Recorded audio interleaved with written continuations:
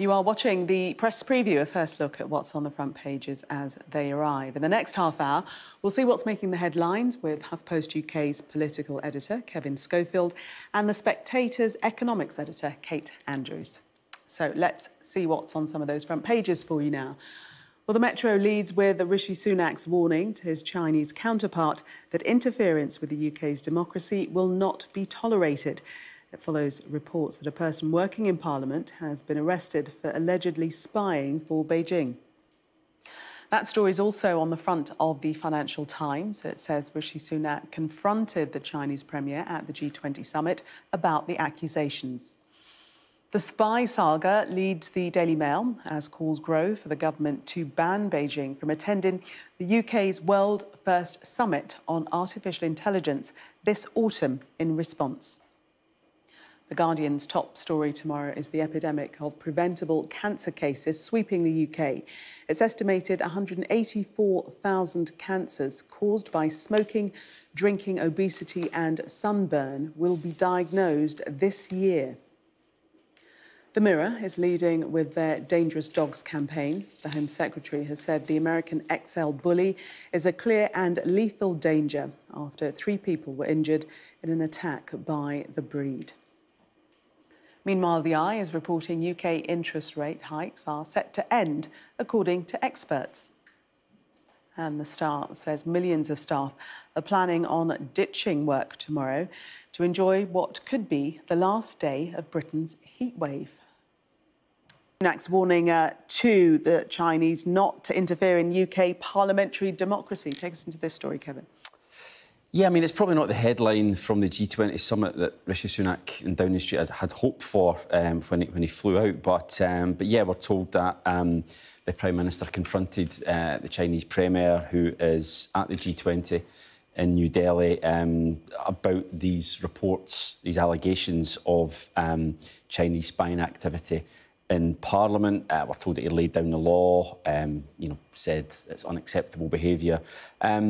The problem, I think, that Rishi Sunak has got, however, is that he himself has downgraded the threat level posed by China. Now, Liz Truss and Boris Johnson both said it was a threat.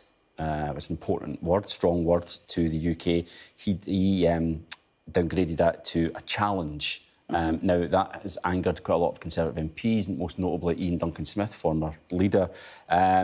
And they have today, understandably, almost been saying, well, we did warn you that as much as you see China as clearly an important economic partner, potentially, it's also a security threat. And as we see, if these allegations are true, then that obviously is a threat. And, yeah, as I say, it's put Rishi Sunak, I think, in a bit of an uncomfortable position. But Kate, according to Rishi Sunak, he's been quite forthright in making his concerns known.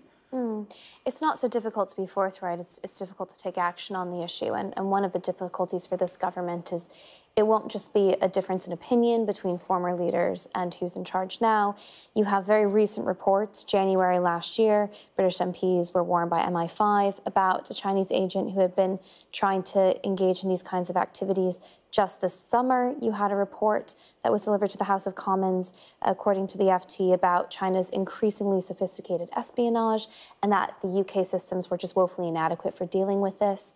So it has been flagged on numerous occasions, almost regardless of opinion about how dangerous one country might be, to know that your systems and your security is just not up to scratch. And then to have a story like this come out, have these kinds of allegations come out, that somebody who was working in Parliament was, known by the security minister, was known by the Foreign Affairs Committee chair. People have come out and said, well, we didn't know them that well. We didn't know them in our current positions. But the fact that they got to interact with them is hugely embarrassing for the UK. And it's difficult to be able to say that they weren't warned that their own security systems, their own vetting processes weren't up to scratch. The Metro, Kevin, pointing to the fact their headline, PM's China spy showdown. I mean, just how big a story is this at this stage? Yeah, I mean, it is a big story. Clearly, as Kate says, this is something that the government has been warned about China's activities. Now, Rishi Sunak has decided that, on balance, it's better to engage with China because of the size of its economy. Clearly, it is economically important that we are able to trade with China. It produces a lot of goods, it buys a lot of goods. But as I say, it's a difficult balancing act when it comes to the security threat that China poses. And this is it's pretty embarrassing because this is, you know, again, if these allegations are true, it is proof that that those warnings were correct, and it calls the Prime Minister's judgment into question, I think. I think one of the interesting things about the headlines we're seeing today is that this is the story to come out of the G20, and it's not the story that the government wanted. You know, they would like to be talking about a potential trade deal with India. They would like to be talking about all kinds of, you know, better opportunities for the UK amongst those G20 countries, amongst those advanced economies. And, you know, we've seen Rishi Sunak and others putting out photos of him talking to Joe Biden and him talking to Justin Trudeau, Emmanuel Macron. I mean, you've seen all of these really great opportunities for there to be a story, but that story hasn't actually emerged. And the one that has is actually a domestic story, and a rather embarrassing one. And I think that is also a difficulty for the government going into the week. And just looking in a bit more detail, the Metro's coverage, saying that some senior Conservatives have criticised Mr Sunak for seeking a relationship with China, which they see increasingly as a threat. Foreign Secretary James Cleverly was recently criticised for holding talks with Chinese officials in Beijing. And we do remember that the first time in many years that a senior government cabinet member has attended and met with the Chinese. It is going to be very difficult for the Prime Minister to row back from this opening of arms to China that we've seen. Yeah, but I mean, he talked tough on China during the Conservative leadership campaign last year when he went up against Liz Truss. When he eventually became Prime Minister, he then began to roll back on it, which was a marked shift because Liz Truss was very tough on China. Obviously, she's former Foreign Secretary, so I think that informed her thinking on China a lot as well. So, yeah, as I say, it is quite embarrassing. And as Kate said, this isn't the stuff that Downing Street wanted to be talking about, because we've already seen him, and we might talk about this in a little bit, he's had to react to the prisoner escaping as well. So it's almost like he's been blown around by events, number 10, and having to react to things that are happening to the government rather than actually dictating and getting on the front foot, which is where the government is desperate to be. Well, let's move on to that story. You mentioned the prison break, Daniel Khalif, who's now been captured, now back in captivity. We're just looking at the Metro. Ongoing problem for the government. We spoke to the Justice Secretary earlier on Sky News, and another incident with 40 inmates that have had to be moved out of Wandsworth as a result, a follow-on from the Daniel Khalif escape. It just doesn't feel like the institutions are working properly, whether it be security in Parliament, whether it be the security of a prison. It's clear that it's not going so well, and as Kevin says, it's catching up to the Prime Minister even when he's out of the country on the international stage. Daniel Khalif has now been found. It took 75 hours. There's some note in the Metro about how that is considered amongst the police to actually be quite quick. As it says, you're not dealing with a television show, you're dealing with real life here. He was found. He will be charged with this properly tomorrow. But it just feels as if the resources and the way that they're coming together is not always in our best interest. And we can talk about safety all we want, but when you have alleged security breaches, when you have people escaping prison, it's very difficult for the government to really focus on anything else. I mean, those are going to be top concerns from the public. So it's no wonder that that's catching up to the Prime Minister when he's in India.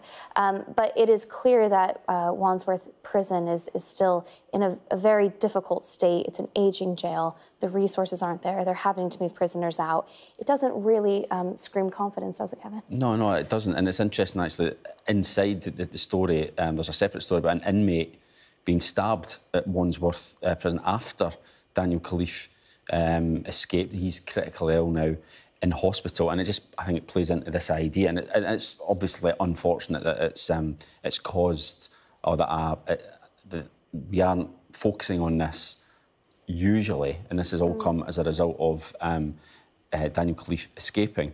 But Alex Chalk talks about the 40 that they've moved out to other prisons. You don't explain why these 40 have been moving, why those specific 40, and if Daniel Khalif hadn't escaped, presumably those 40 would still be in there, and, you know, obviously it's now been deemed necessary to move them. So again, it's shown that the government doesn't, it's reacting to events rather than we do need an answer to. Kevin and Kate for the minute, thank you. We are going to take a break. Coming up, an interesting story about interest rates. We'll tell you more in a moment.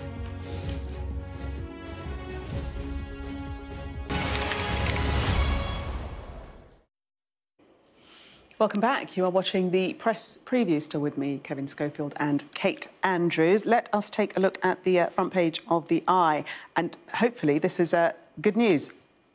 We think. Possibly. On the surface, it seems like a very good news story. UK interest rate hike set to end, an expert panel has predicted. Kate, take us into this. Yes, so the Eye seems to have spoken to some economists who are forecasting that inflation may not rise to the 6% that's been expected by the end of the year.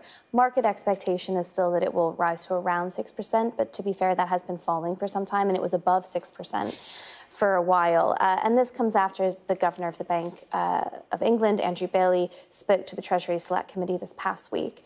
And he said that he thought we were moving out of the time where interest rate hikes were necessary and into a time where that was a bit more vague. Now, to be very clear, he did not say we're not going to see another interest rate hike. That's not up to him. That's up to his whole monetary policy committee. They will vote and they will come up with an answer to that question towards the end of the month.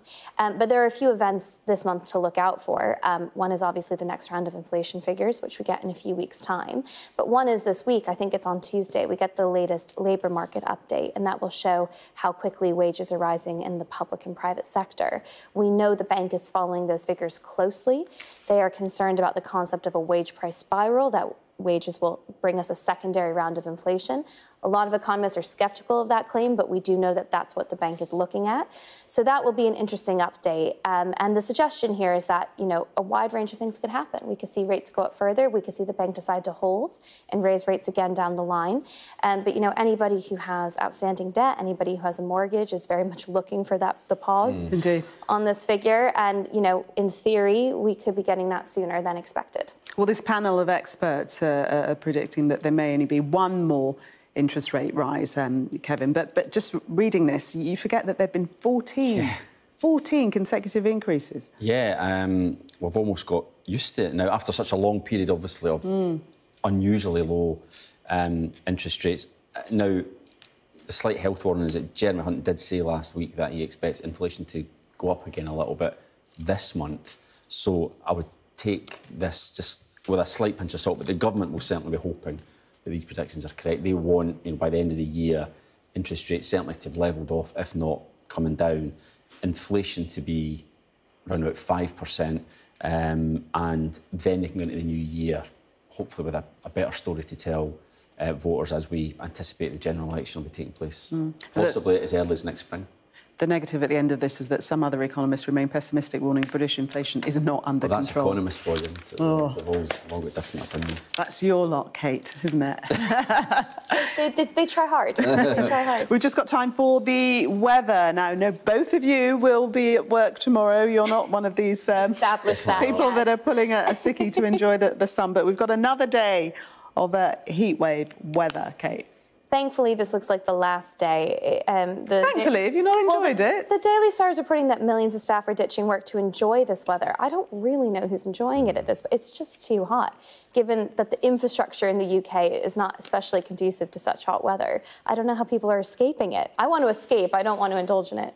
But it is supposed to start to cool off. We might get some lovely autumnal weather in the weeks to come. You will miss it when it's gone. Mark my words, you will. Kevin? Well, I'm Scottish, you see, so this is unusual weather for me, to put it mildly. Yeah, I don't enjoy it at all. It's OK when you're on holiday and you're expecting it to be hot and there's maybe air conditioning, might even be a swimming pool for you to cool off. But in Britain, it's just, there's no aircon. The American in me says it's OK when there's access to air conditioning, which is just, and then you can sleep. But then we like nothing better in this country than complaining about the weather. We will complain in a couple of weeks' time when it's freezing cold again.